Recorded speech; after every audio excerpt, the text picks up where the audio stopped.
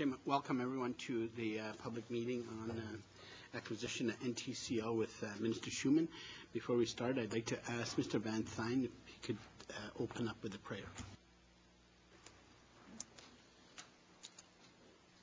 Thank you. Lord, we thank you for this day and the many blessings we have received. We thank you for the ability to use our minds and work together to create strong and healthy communities. We thank you for looking over our constituents and all who we serve. Lord, we pray for all in our communities who are hungry, who are ill, who live in violence. As this meeting begins, Lord, please provide each person here with clarity of mind, creativity, compassion, integrity, and a sense of humor. Lord, give us listening ears, thoughtful words, and an open heart as we meet here today. Amen. Thank you very much, Mr. Van Thyn. I'd like to start off with introductions by the members of Priorities and Planning Committee. Also, I'd like to recognize Minister Siebert, who's sitting in for getting information. So I'd like to start off with Mr. Blake. Thank you, Mr. Chair. Frederick Blake, MLA for Mackenzie Delta. Welcome. Welcome. Shane Thompson, the Hindi. Welcome. Thank you for coming. Corey Van Thyn, MLA for Yellowknife North. Good afternoon. Welcome. Danny McNeely, SOT2, MLA. Good afternoon. Welcome. Michael Nally, MLA for Detroit.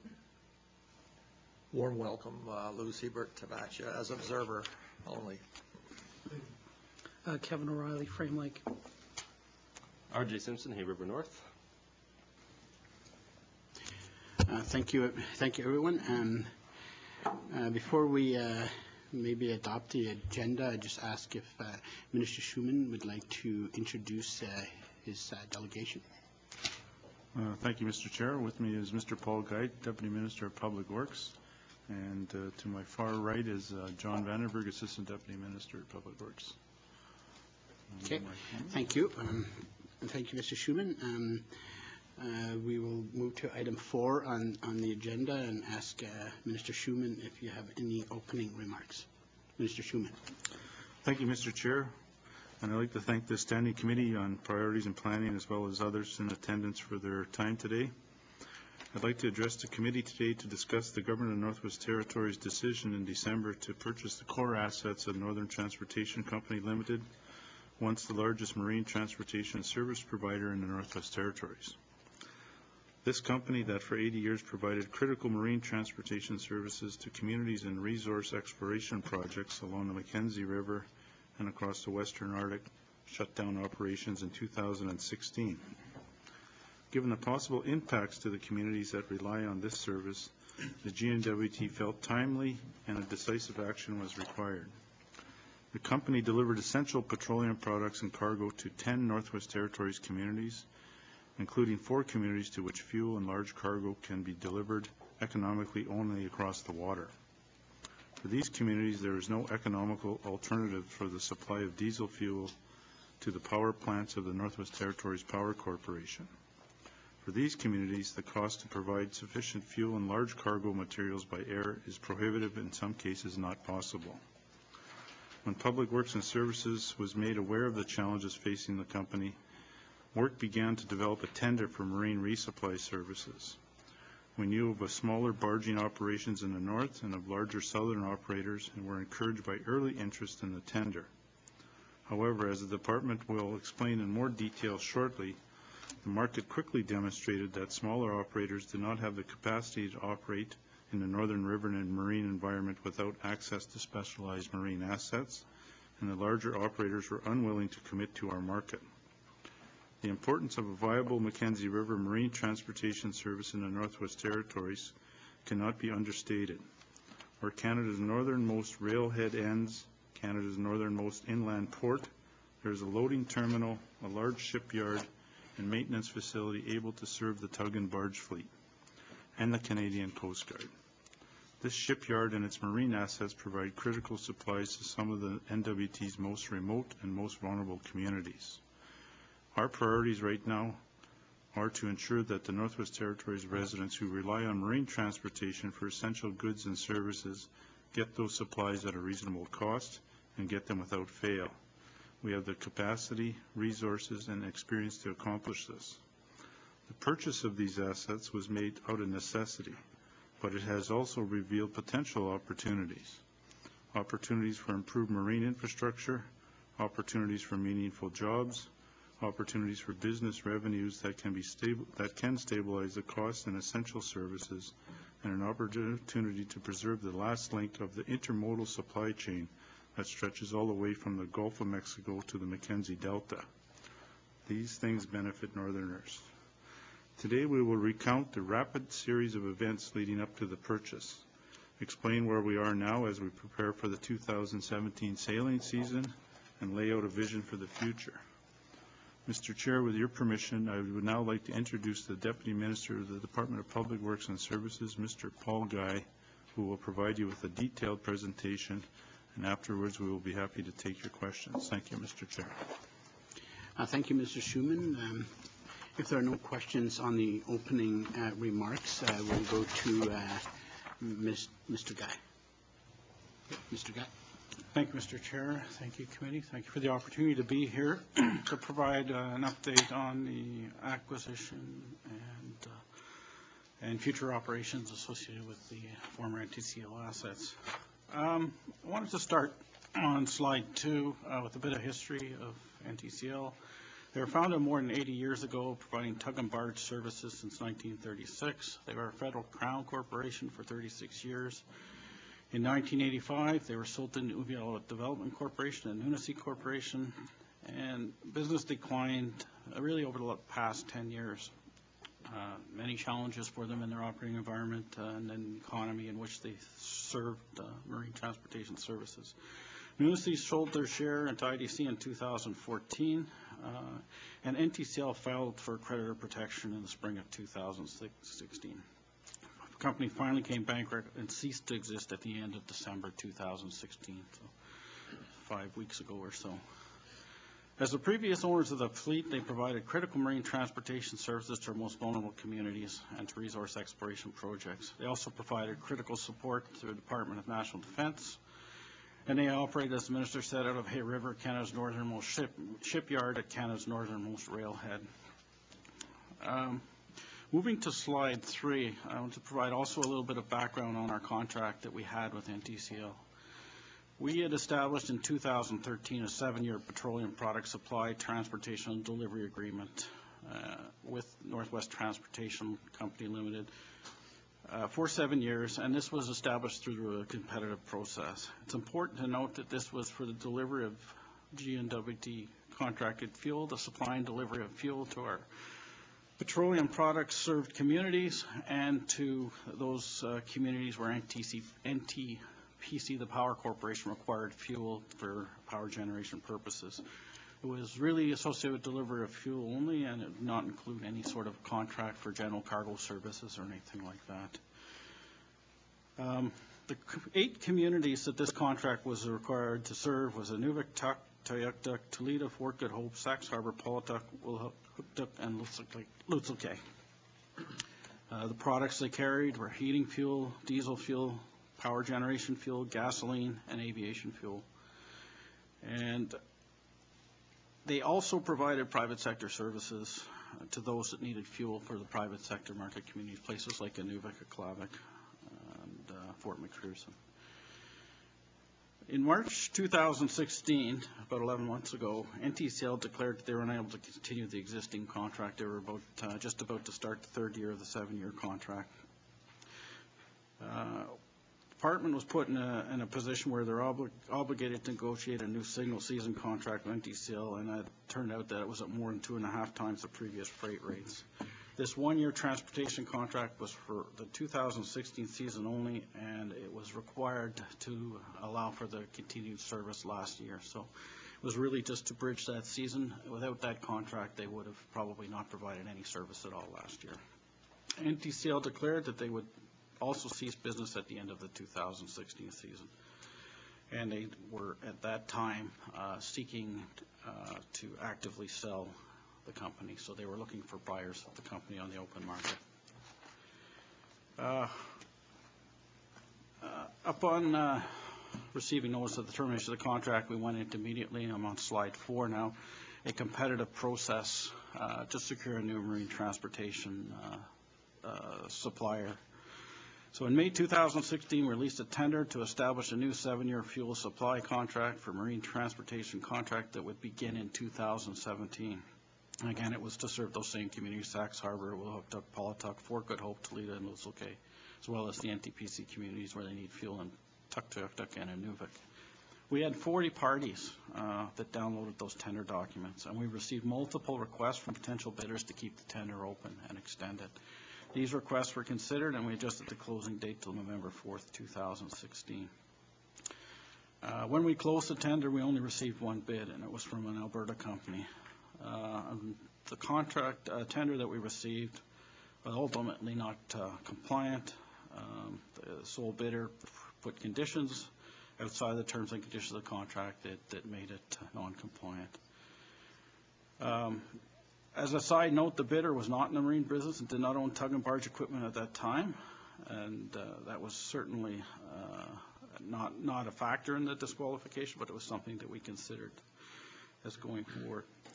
We did contact at that time all the other bidders who had considered most likely to bid, some of those which had asked for an extension, and all declared that they were either did not have suitable marine equipment to perform this work, or that they would not acquire the equipment to do it, or they simply chose not to bid for business reasons.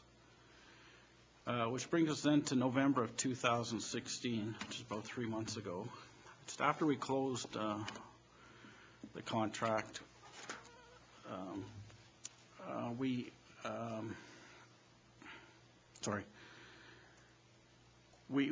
started to look at what our options were going forward, and we noted that in a non-compliant bid that we would the cost of transportation fuel would be going up significantly under that sort of proposal. The price increase that was in that bid was about $5 million a year for our PPD served communities only. So for the transportation of community fuel under the PPD contract, we would be looking at about 30 cents a liter increase for heating fuel, diesel fuel, motive fuel. We didn't know or have any indication what the impact would be on dry goods or what it would be on any of the other non-GNWT customers, for example, the private fuel suppliers in Inuvik and Aklavik, Norman Wells, for example, where it's private sector operation. That would then brought us to slide 6.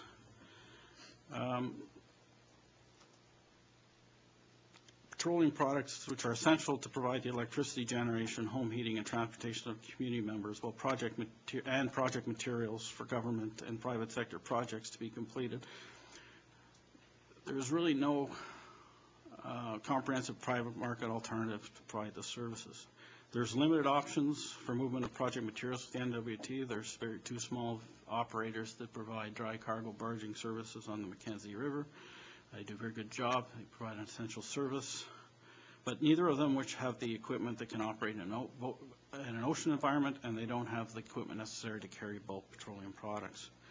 To accomplish this marine resupply in the Mackenzie River area and outside of the Delta, the NTCL assets are really the only specialized and unique marine fleet consisting of shallow draft, high horsepower tugboats, various barges, land-based loading and storage equipment, and the conventional marine equipment that exists elsewhere in the industry, whether you look at BC coast or on the west coast, or that's used to serve many of the Nunavut communities, is not suitable to operate in a shallow marine environment, which this equipment is designed and purposely built for, particularly in the communities like Sax Harbor and Paulatuck. So if you're going to replace this marine equipment, it has to be custom built, cannot be readily or cheaply replaced or purchased easily on the used market. And once you own this equipment, particularly in this area, you have what is essentially a virtual monopoly on the marine resupply, particularly around for petroleum products. And our concern, of course, is that the party that owns these assets would have significant market power over an essential service, which could provide risk to both the cost of resupply and the implicit reliability. When we get to the sale of the assets, Under the court restructuring creditor protection process, the IDC group are permitted to attempt to sell the assets of NTCL during the summer of 2016. They did sell some of their non-critical or non-core assets. 2 NTCL tugs were sold, a support vessel, a few barges that were suitable for operating in the ocean were sold. These assets were sold to parties outside of Northwest Territories. The core fleet of tugs and barges and the buildings and lands were not sold. We monitored the process closely during the fall, speaking with the Inuviat corporate group about the assets. We became increasingly concerned that these assets had not been brought locally and might be purchased by a party that would remove them from the NWT. By early November, we were advised that by the ICG that the assets would be turned over to a receiver appointed by the court. It was assumed at that time that there would be plenty of time to discuss with the receiver and continue if a GNWT purchase or next steps for these assets would be warranted or how their disposal would be considered. When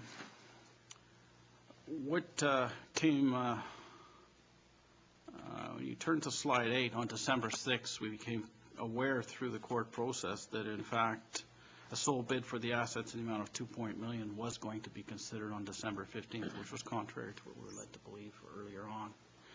And we felt that there was a large disparity between the offer and the estimated value of the assets. We were also unclear on what capability and intentions of the potential buyer might be, given that these assets are unique and of strategic value to the NWT, and felt that they needed to be protected. Going to slide number 9. We were a number of other concerns. We're also in the back of our mind, based on our previous tender process, we were sensitive about higher prices for delivery of fuels and cost of living. We were also concerned about monopoly operator and what is really an essential service. We were concerned about a risk to the market that doesn't have viable opportunities. There is really no other competition, particularly for delivery of fuel. We were also worried about a risk of a business failure and discontinuation of service, that a weakly financed operator could purchase the assets and be unable to deploy or sustain the operation. We also were very much concerned that these assets could be bought, parted out, and they could be sold off and leave the territory. And then the back of our mind was ensuring that the critical services that communities rely on would not be interrupted. One other concern, of course, was that the assets could be used to support private interests and not be available to serve the public good. And I think the recent example from our contract, the fact that NTCL did have a virtual monopoly, allowed them to break their contract, allow them to raise their rates for that single year, was indicative of a situation we wanted to be in a position to avoid going forward. So it was something that was in the back of our minds as we considered the situation. On December 13th, on slide 10, the Financial Management Board approved permission to place a bid on the core assets of NTCL.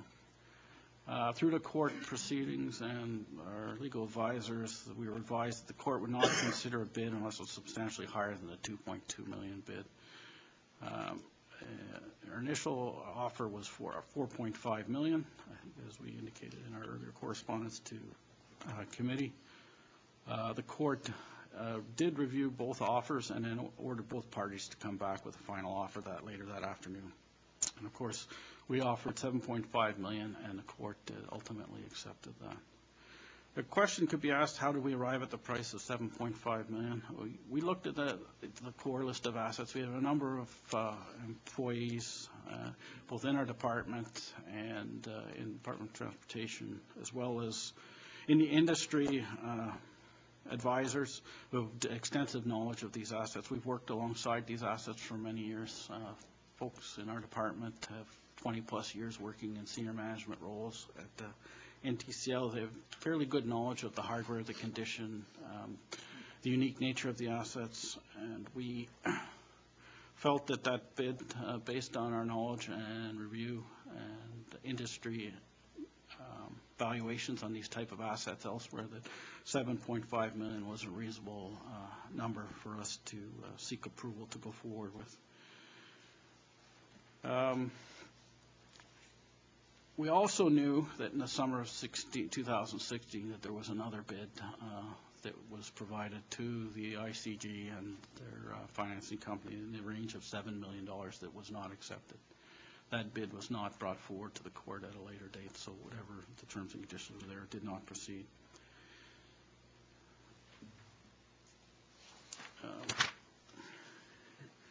The special warrant, as you know, in order to make a timely counteroffers, we were driven very much by a very short period of time imposed by the courts. This came to our attention at very late in the stages in December 6th. We needed to determine whether we wanted to go forward. We developed our bid pricing, and then we sought FMP approval, and of course we needed a special warrant recognizing the court-imposed deadlines. There were no opportunities to extend the court dates. There were no opportunities to have court defer this until we could have further time to consider it. Time was, at that point, at the essence of the court wanted to conclude the process. We will be recording, or have recorded, a budget adjustment, increasing our department capital budget by $7.5 million. On slide 12, it's important to note what we did buy and what we didn't buy. So we bought tugs, barges, equipment, lands, and building. We did not buy the business goodwill or customer contracts. We did not buy outstanding accounts payable. We did not buy the tax debt. We didn't buy the pension debt. We did not inherit employees or employees' obligations. But what we did buy, in the next few slides, just give you a bit of an overview of the assets. Part of the bidding process, we didn't have an opportunity through that process to select the core assets that we would have wanted. The court was interested in completing the process. They wanted a conclusive deal, and they were looking for bids that accepted all the assets. So initially, we had indicated that we wanted to go forward with the bid on a list of core assets we felt we needed to provide the service going forward, but we did not have an option. It was take all or essentially take nothing. What we bought 8 tugboats, each 5,000 horsepower, shallow draft, 1 harbor yarding tug fitted with bow thrusters, 2 buoy tender vessels, which are former Coast Guard ships. All the marine vessels that we bought are in the process of being registered with the ship's registry in accordance with the provisions of the Canada Shipping Act. We are in the process of identifying each asset, determine its current market value and operational need. We have the Department of Finance Risk Management established that our assets are insured under existing policies for a period and have secured marine liability insurance, and are working with underwriters to put a physical value coverage in place for the operating system. Also on slide 14, what else did we buy? 82 plus barges, and quite clearly we have more assets than we need to deliver goods to communities in Northwest Terriers and to do ancillary business.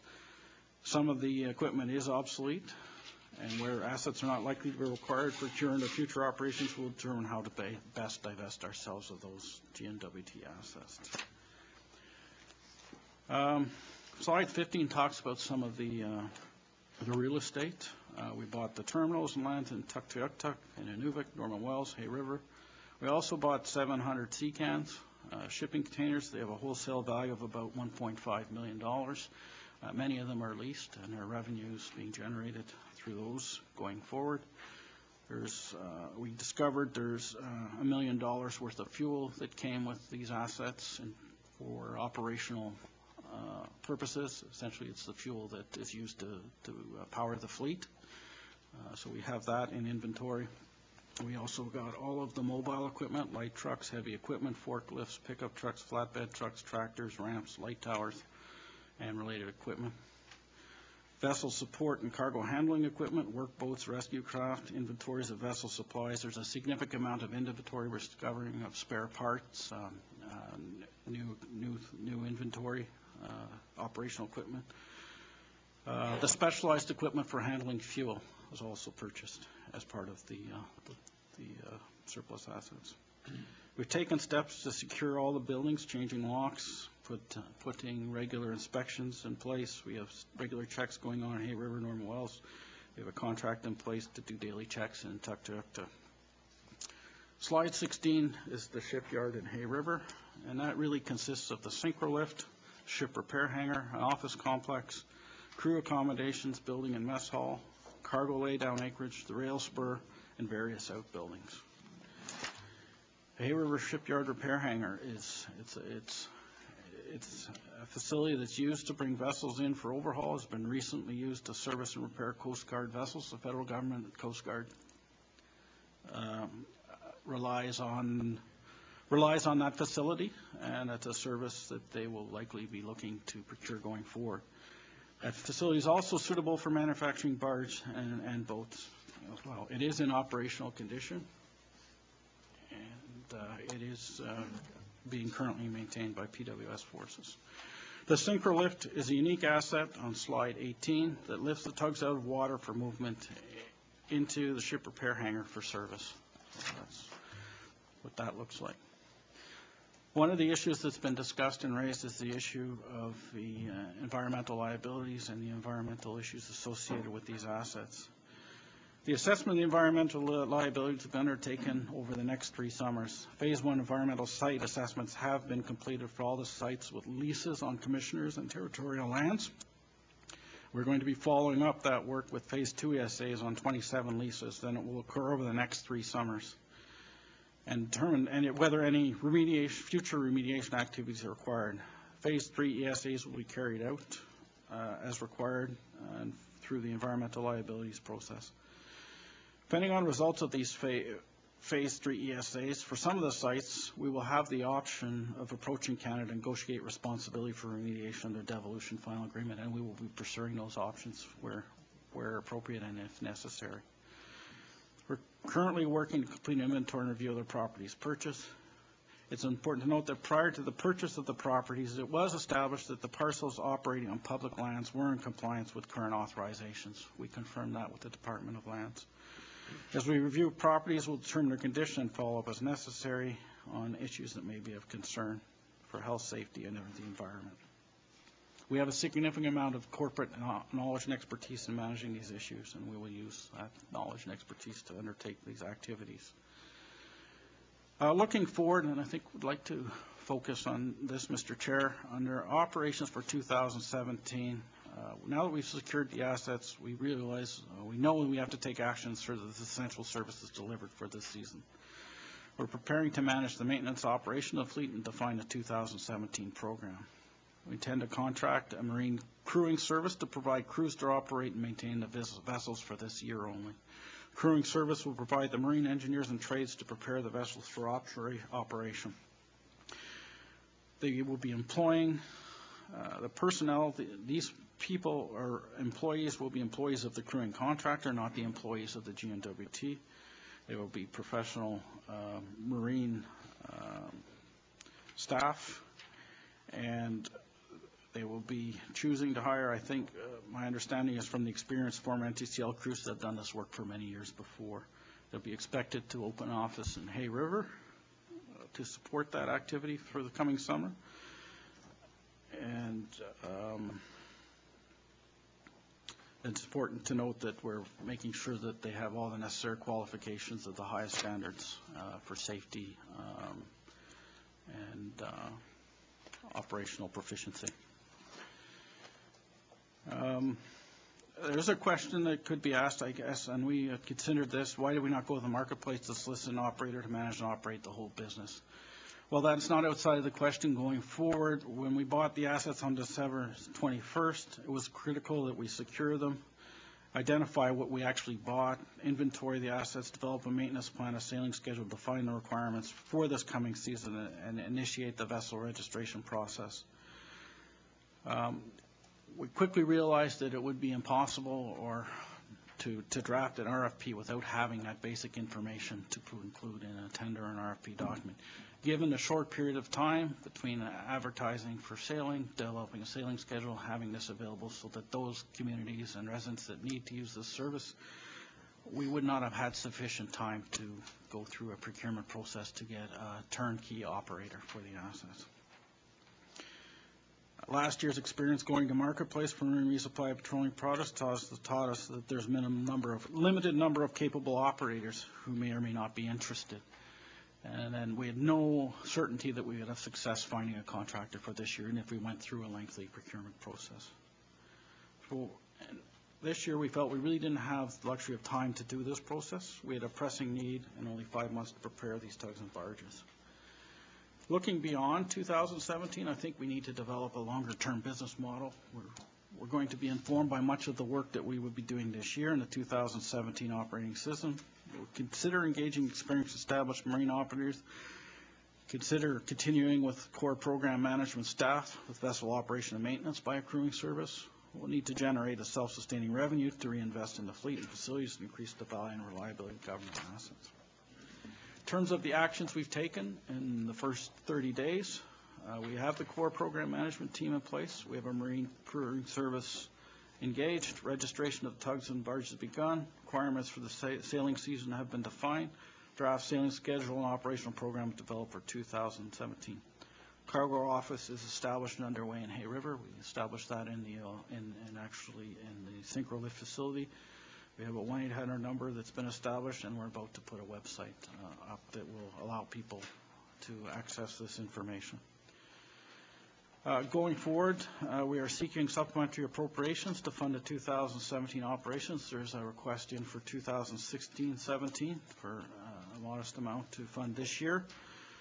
The work that I just spoke about. In 17-18, we are seeking funding to fund the operation of the service that will be offset by the revenues that we generate through the provision of the service. It's important to note that the supplementary appropriation is funding that will only be used to provide that service, and it will be recovered. When we came up with the dollar value of the appropriation, we had to consider what the maximum likely amount of service we would provide in 2017 so that we would be adequately resourced to do that. Should we provide a smaller amount of service than we have allocated for, then obviously we will not expend the operations money to do it. This is really to crew the vessels, to fuel them, and to operate and maintain them. So if they're not being used, we will not need that money. One of the things we can consider going forward, and we're looking at options, and we'll be returning to speak to community about this at a committee at a future time, is options for operating this going forward. We could consider, for example, a revolving fund model similar to the petroleum products program, where we can account for the revenues and fund the operations through that, operated in a revolving fund model. There are a number of other models that could be considered as well, and we'll be working on that this fiscal year. In the interest of time, Mr. Chair, I'll jump to just slide 26. I think it's important to note who the customer is. It's really the fuel to the GNWT communities, primarily GNWT buildings and works for heating, Power Corp for power generation, community governments, petroleum products program to non-market communities, fuel to the private sector in the communities. Many of that is around construction and contracting businesses, the airlines and their fuels, other transporters, privately owned buildings and homes for heating, and the fuel end of vendors in the market community. It's also the deck cargo on slide 27.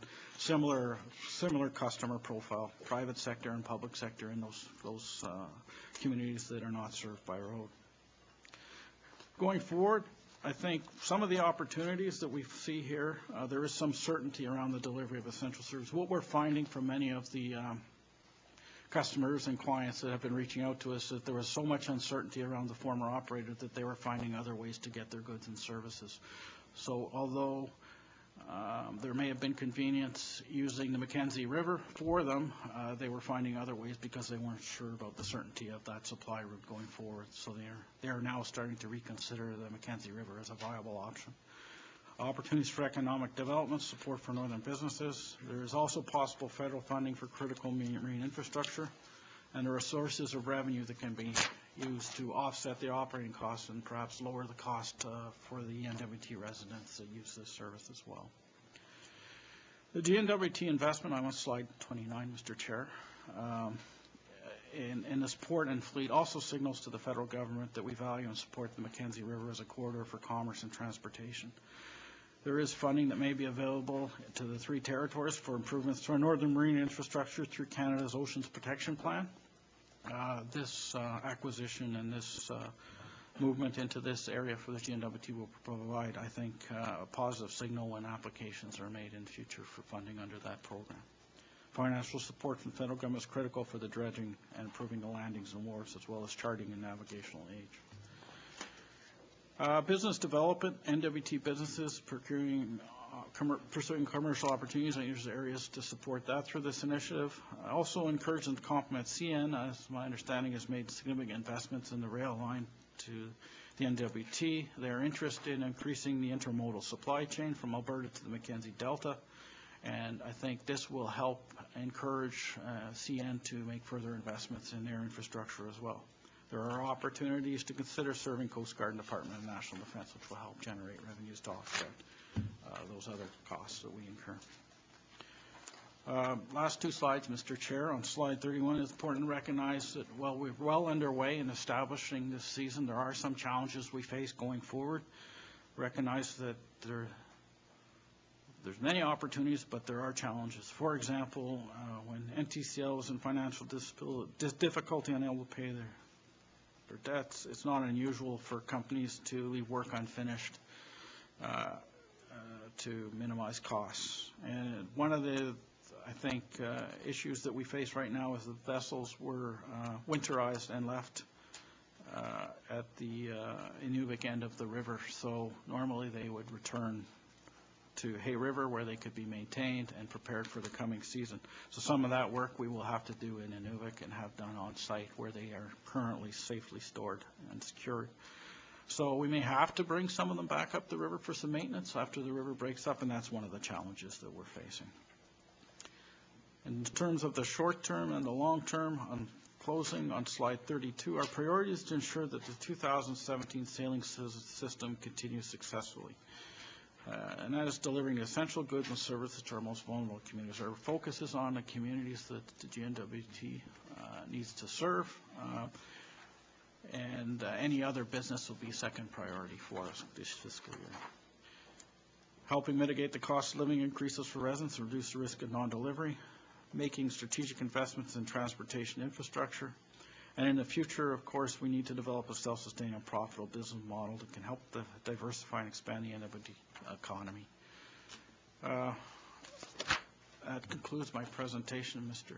Chair. Thank you, and we're welcome to take any questions. Thank you, Mr. Guy. We're going to open up the floor for questions from the members. Mr. Simpson. Thank you, Mr. Chair. You mentioned that a 5 to 8 person core management staff will be needed. How many of these will be new hires as opposed to transfers from other departments? Or how many new positions will be created? How many have been hired so far, and are these going to be permanent year-round positions? Thank you, Mr. Chair. Thank you, Mr. Simpson. Minister Schumann. Through you, I'd like to pass it on to Mr. Vandenberg. Thank you, Minister Schumann. Mr. Vandenberg. Here. Yes, at this time, we've settled on a number of individuals who have the skills and expertise to do this. In a couple of cases, we have employees who are existent within the government who would need to be moved into this activity. They would then need to be backfilled. They do have jobs. We've a couple of brand new hires, and in those cases, at this point, we have the number of 4, likely 5 coming on, and those would be year-round employees at this point. We qualified that by saying it could be up to 8 because we don't exactly know the scope of what we would be facing going forward, but we're comfortable with that. Mr. Vandenberg, anything to add, Mr. Guy? Thank you, Mr. Chair. In terms of those employees we have on strength, I think we brought them on through the casual staffing process. They are employees that have extensive knowledge around this business. They worked for the company for many years in the area of cargo operations, cargo scheduling, the individual that was responsible for all of the paperwork around the regulatory requirements of keeping the vessels properly certified. They are Hay River residents, and they've been brought on casual. Going forward, the business model and the staffing, we would be seeking support of committee through the normal business plan process. So new positions, of course, would be established and staffed and would be either appropriated through the normal business plan process. So going forward, I think we would bring forward more information and better model as we develop into the business plan process. Thank you, Mr. Chair. Thank you, Mr. Guy. Mr. Simpson. Thank you, Mr. Chair. Thank you for your answer. So you mentioned the Public Works is contracting a marine crewing service to provide the crews. Are these crews going to be GNWT employees? And what steps has Public Works taken to ensure that these hires will be local when at all possible? Thank you, Mr. Chair. Thank you, Mr. Simpson. Mr. Guy? Thank you, Mr. Chair. No, these individuals will not be G&W employees. It's a contracted service. I would ask Mr. Vandenberg to elaborate on the staffing of local employment. Thank you. Thank you, Mr. Guy. Mr. Vandenberg? Thank you, Mr. Chair. Many of the employees that work for NTCL for many years have the required qualifications. As you probably know, we're moving millions of liters of fuel and thousands of tons of cargo down the Mackenzie River, so it's very important that people have the appropriate qualifications, including meds, certificates to be captains, mates, etc. Indeed, where possible, the instructions are to draw upon existing NTCL employees, as we know a number of them do live in Hay River and in the Northland. So it would be to everyone's advantage for them to do that, and that is the instruction going forward, where it's possible to fill those positions with people of the required qualifications. Thank you, Mr. Vandenberg. Mr. Simpson? Thank you. So no assurances, but just by the fact that there are so many experienced people, I'm sure that many will be hired. And I'll pass it on after this, but you said the crewing service will open an office in Hay River. When will this happen? Thank you, Mr. Chair. Thank you, Mr. Simpson. Mr. Vandenberg? Thank you, Mr. Chair. I don't have an exact date, but it's going to have to be quite soon. It'll be a small office. It'll be simply an administrative or, let us say, a seasonal office to have boots on the ground and administer stuff directly from there, and that's we think that's important. Thank you, Mr. Vandenberg. Mr. O'Reilly? Thanks, Mr. Chair. In the presentation, it says that basically you think you can make money by operating it this summer, so presumably you've got some kind of a business plan, and can you share that with committee? Thank you, Mr. Chair. Mr. Guy?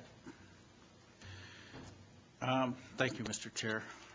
In terms of the works for this season, so we do have some certainty around the work that we'd be procuring for delivery of fuel, for example, so we do know the order of magnitude of business there. Between that and the dry cargo that's typically available, we see revenues of around $7 to $8 million. We also have a number of other traditional procurers of the service through NTCL have come forward with opportunities to use this service to move their fuel and their goods, and we're talking to those folks now, but we do not have contracts in place at this time. The business plan that we have developed is, of course, built around what it will cost to operate these. We're using, for planning purposes, the rates that existed under our old contract prior to the 2016 escalation. So really 2014, 2015 rates are what we're using for our business plan development, and that's what our costing is being done around. We're expecting that it will be revenue neutral for sure this year, and going forward there are opportunities depending on the amount of additional business to generate excess revenues that can be used to fund and operate, rehabilitate. Again, we need to come forward with a more concrete model for future years, and it will depend on what the operating model that we determine is the most appropriate. Thank you, Mr. Chair. Yeah, Mr. O'Reilly? Thanks, Mr. Chair. That's great information, but will the minister commit then to sharing this business plan with the committee? I'd like to hear from the minister. Thank you, Mr. Chair. Thank you. Mr. O'Reilly?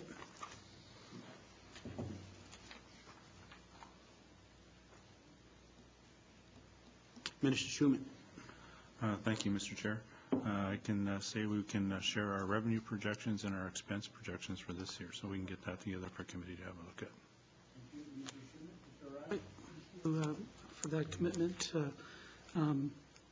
In the presentation, you mentioned that you think you can go after the federal government for some of the environmental liabilities at the site.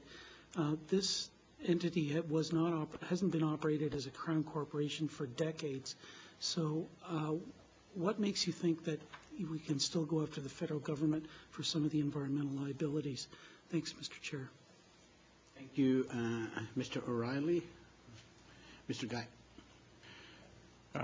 Thank you, Mr. Chair. I don't have the details, but we have been working closely with the Department of Lands, and they believe that there is opportunities through the devolution final agreement that we may be able to pursue some of those liabilities.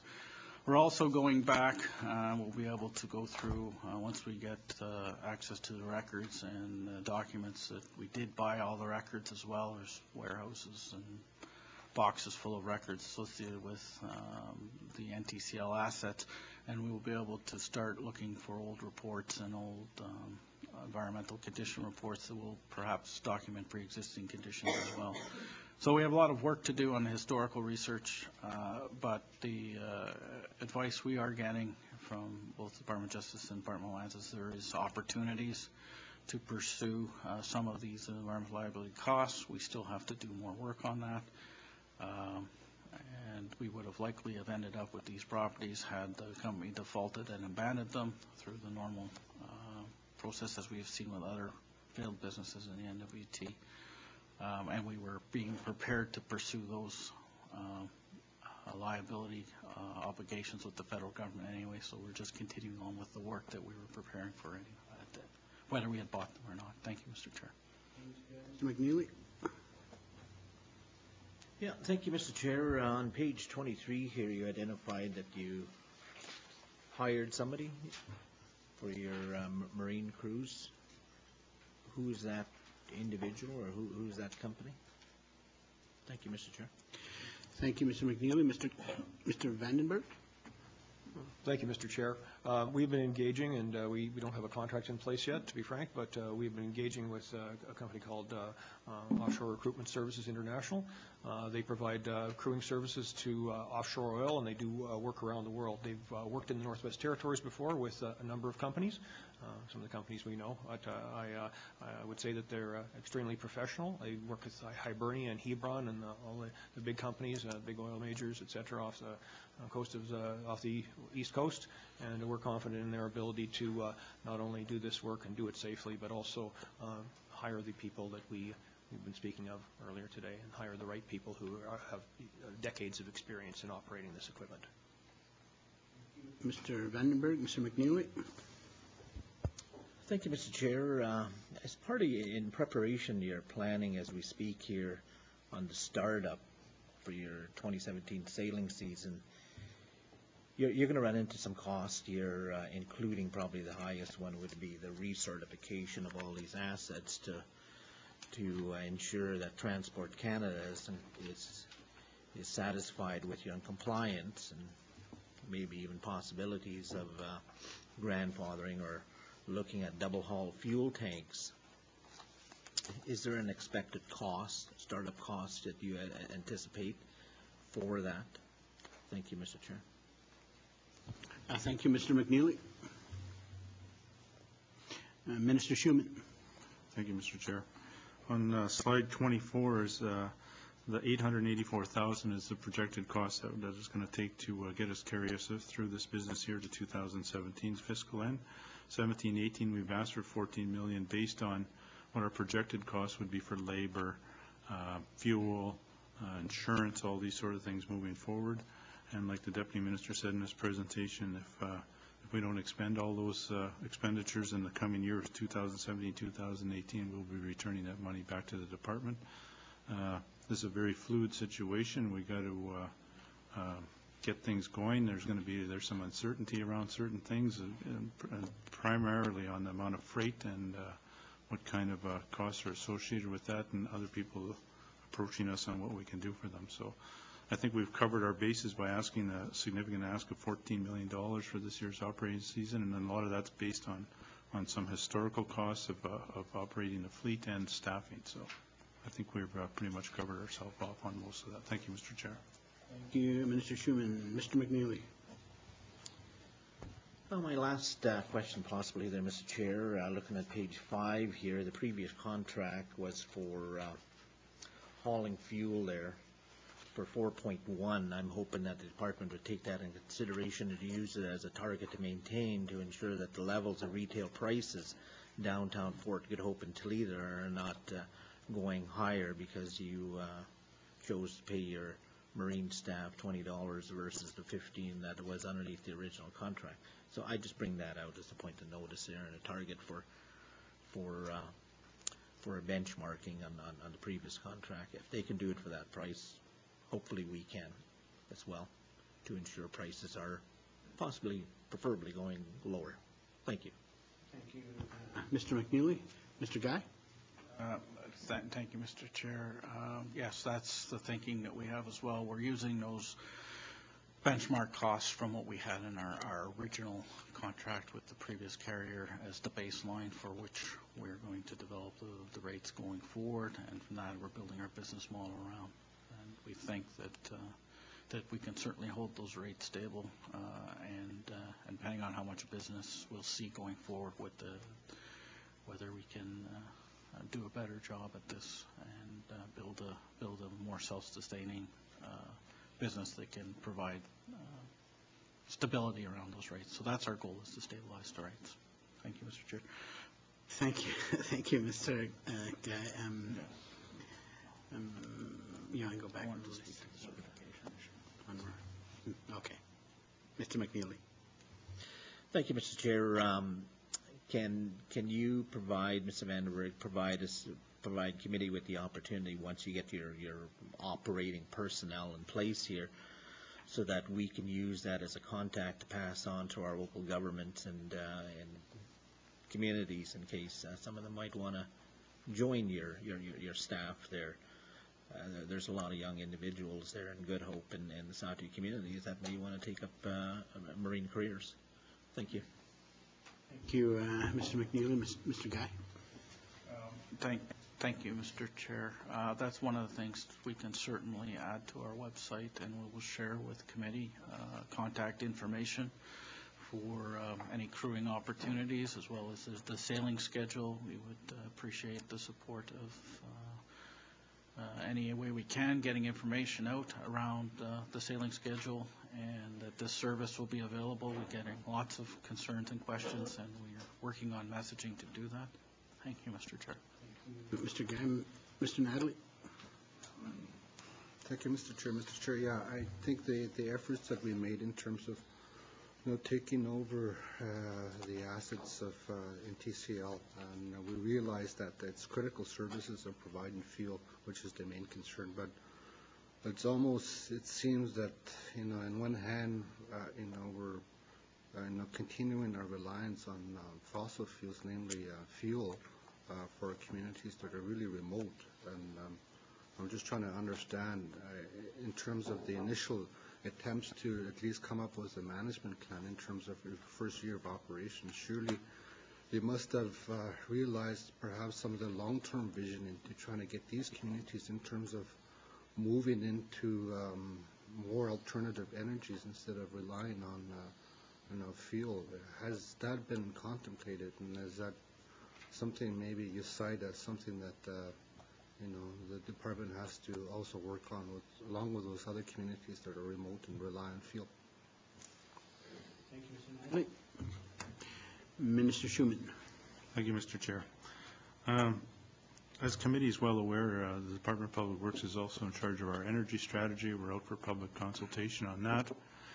We're meeting with a number of stakeholders. Hopefully we're going to finish up the next couple of communities here in the next short while, and along with the ENR and the federal government at the table, bring out those issues forward and how we do that.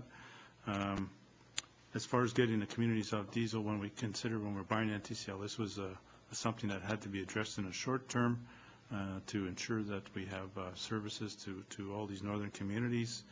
We're still, as much as the government is doing a great job trying to get us onto renewables, we still need to be reliant on diesel fuel for power generation and basic fuel for our communities. But with that being said, we still have to service our communities as well with deck freight to get food in for cost of living and all these sorts of things. The one opportunity that we could probably look at moving as we move forward now, if we're going to be controlling the marine system, is moving of pellets and that sort of stuff, and how we can implement them into communities.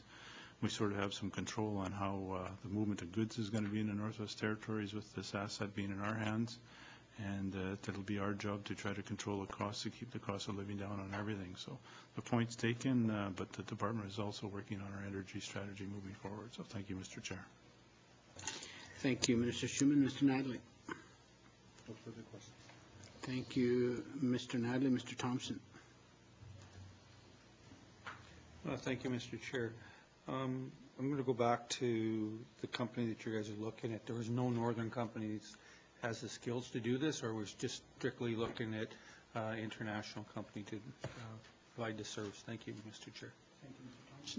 Mr. Guy. No, sorry, Mr. Vandenberg. Thank you, Mr. Chair. As I say, at this time, we're looking at this company. We haven't engaged with them yet, but we do know that there are no marine crewing companies established in the Northwest Territories. A company such as this is experienced, and they will hire the northerners who are qualified that we're looking for here, the Northwest Territories residents, that is. However, having said that, a company like this is experienced in managing logistics for people moving across the country, dealing with Transport Canada and medical issues, dealing with liability insurance. They take complete responsibility for safety of life at sea with regards to the crews. This is a delicate operation in many ways, and in this initial stage, we did not feel that we felt that it was most important to hire quality and a quality of a company that has had experience working in the Northwest Territories before. Now, going forward, I think we need to look at other models, and we need to determine whether or not there's other opportunities. At this point, in the short run, I think it's important to do. Oh, sorry, excuse me. Thank you, Mr. Chair. Thank you, Mr. Vandenberg. Minister Schumann, do you have anything to add? Yes, thank you, Mr. Chair. From all the time that I spent down at NTCL before I got elected, someone might have to correct me if I'm wrong, but I believe they used a crewing company to hire a lot of deckhands and stuff for their boat just because of the lack of access to people that are certified to operate in the Northwest Territories. We've committed, like we said, to use as many northerners as possible that are certified and that can get on these boats. But I think moving forward, as we roll out our business plans and how we're going to operate this thing and share with committee, I think that's some of the ideas of how do we train our people to access to get on and have jobs on these, to be captains, mates, deckhands as such, and potentially how we even operate the synchro lift in Hay River and the opportunities that are there for northerners to be employed in this operation. So thank you, Mr. Chair. Thank you, Minister Schumann. Mr. Thompson. Thank you, Mr. Chair, and I thank you for the answer. I'm just not going to get into semantics here because I think northerners can be out there, and I think there's some northerners that have lost ferry positions that were captains and first mates that could have been used and being looked at. How is the union being worked with? Like, so we have union staff that represent the staff that were laid off, and how are they being engaged in this process? Thank you, Mr. Chair. Thank you, Mr. Vandenberg. Thank you, Mr. Chair. We, through the company that I mentioned, they have engaged the union. These people, of course, would be employees of the company, not of the GNWT, and therefore it is appropriate that the unions be discussions between that company and the unions take place. However, I can tell you that we have had discussions, or this company has had discussions in our presence, and they've been amicable, and there certainly is every effort to, let us say, to reach an amicable relationship with the unions. And as we know, those unions represent the very people of whom we speak, many of whom are northerners. So there is no attempt here to look for a discount crew or some sort of means of we will be looking for professional crews, and the professional crews that are hired through unions such as the Merchants Guild and the Seafarers International Union. Thank you, Mr. Vandenberg. Mr. Thompson. Thank you, and that's a good answer, and I'm happy to hear that, and hopefully our northerners are out there looking at it. When you talked about the environment, you talked about old files, and you're looking back into this. How long is this going to take? Because we're talking 80 years of files, or are we talking 60 years of files, 30 years of files, and how many staff are we going to need to get this done? Thank you, Mr. Chair. Mr. Guy. Thank you, Mr. Chair. We don't know yet how many files we'll have to go through. We just know there are a lot of them, but we're not waiting for the files. We are going to be doing the ESAs to establish the baselines and to determine the extent of the remediation required, and we'll use some of the historical information to help build the case around who's ultimately responsible for it. So, thank you, Mr. Chair. Mr. O'Reilly. Thanks, Mr. Chair. Yeah, I think we're going to run out of time here, but I still have lots of questions about how the feds may be on the hook for some of these sites. I want to know whether those sites are covered by the devolution agreement. If they're not, we could be in big trouble. I also have questions about the Petroleum Product Stabilization Fund and what impact this is going to have on that. But most importantly, I go back to what the minister said about this being very fluid. We had actually asked for this briefing before Christmas. Great that we're getting it now. And look, I know you guys are flat out working on this. But what we need, I think, is regular reports to committee about what's going on and whether they need to be monthly initially and then move to quarterly. But we need to have detailed reports about what's going on, because I want to know early on if there's any warning signs that something's going off the rails. So I'm asking the minister to commit to early and regular reporting to this committee.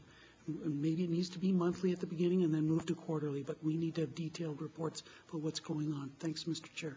Thank you, Mr. O'Reilly. Minister Schumann. Thank you, Mr. Chair.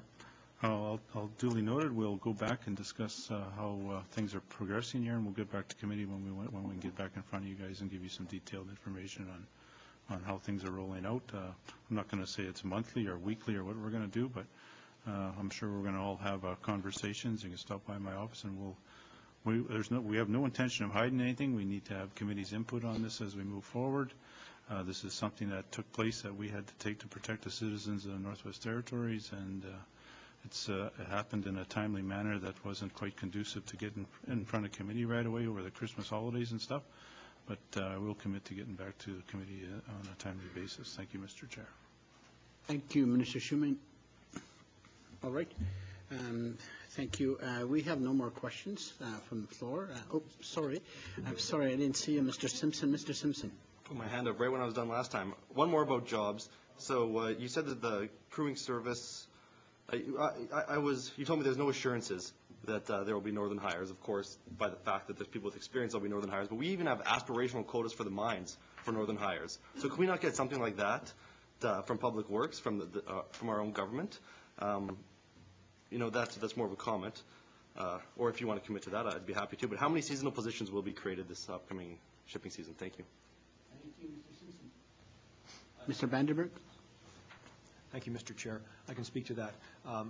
You do know that we've seen the numbers for the appropriation, and the appropriation is certainly dependent upon the supplement is dependent upon the amount of business we get. Now, it's certainly absolutely important that we focus on our core business, that is our resupply to our communities. Beyond that, a number of staff that will be hired proportional to the appropriation, it really does depend on the business, let us say, opportunities that we choose to take advantage of, keeping in mind that we aren't going to put anything at risk, such as our communities first. So the staff will be proportional, again, to the amount of business that we choose to do or is thrust upon us going forward. I know that's maybe not an accurate answer, but I would say that it's enough to say that the staff could be, it's difficult to put an estimate on it right now. Each vessel would need a certain number of staff, 7 to 8 probably. We would also have maintenance staff, et cetera, but it will be proportional to the amount of business going forward. So.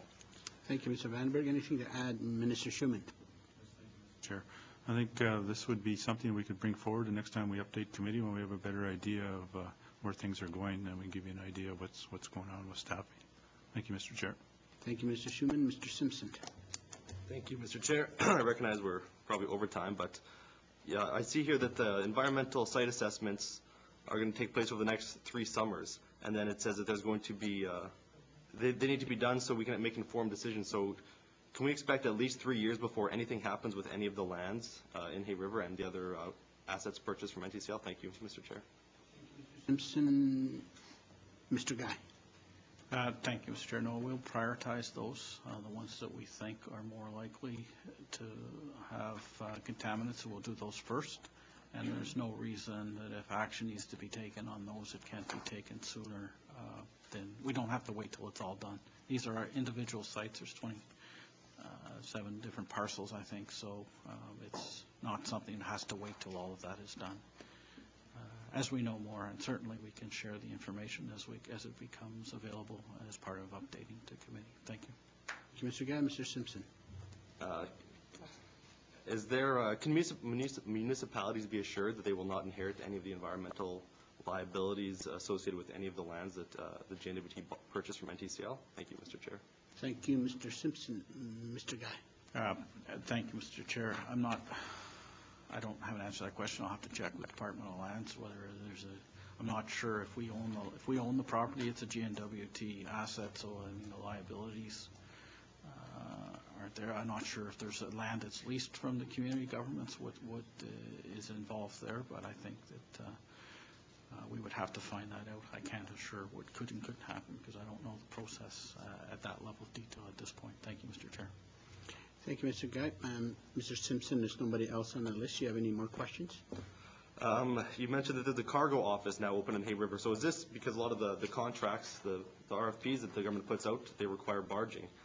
And for a while, there was nowhere for someone to call to get a quote if they wanted to put in an RFP to see how much something would cost a barge. And so is this where businesses or individuals would contact, and where can they find that contact information? Thank you, Mr. Chair. Thank you, Mr. Simpson. Mr. Guy. Thank you, Mr. Chair. Yeah, we have a website we're just about ready to put up online. We're just going through the final edits on it. It has the 1-800 number that will ring through to that office, and that's where those quotes will be provided from. Thank you, Mr. Chair. Mr. Simpson. For us, the assets that don't require environmental site assessments, some of the other assets, when will the government be in a position to start selling those? Because I know there's local businesses who have expressed interest in purchasing some of the assets that aren't needed for operations. Thank you, Mr. Chair. Thank you, Mr. Simpson. Mr. Guy. Thank you, Mr. Chair. As we develop the long-term plan, we'll again identify all the assets, both mobile and real property assets. And really, right now that they are owned by the GNWT, they will fall under real property disposal policy, which is on our website, and that's the process that would likely be used going forward to dispose of those. Obviously, we'll develop a plan and bring that back as well for disposal of non-core assets, but there is a disposal process in place for any surplus GNWT assets, and that's what we'll be following. Thank you, Mr. Chair. Thank you, Mr. Guy. We got a couple of minutes. Mr. Simpson. Well, I think we have to get ready for sitting in the House, so I'll leave it at that, and I'll definitely follow up more with the department. There's a lot of unanswered questions still. But I'll make the commitment to my constituents to get answers to them and report back. So thank you, Mr. Chair. Thank you for appearing before us. Thank you, Mr. Simpson. With that, I'd like to thank Minister Schumann and the staff for a presentation. Very informative. Thank you.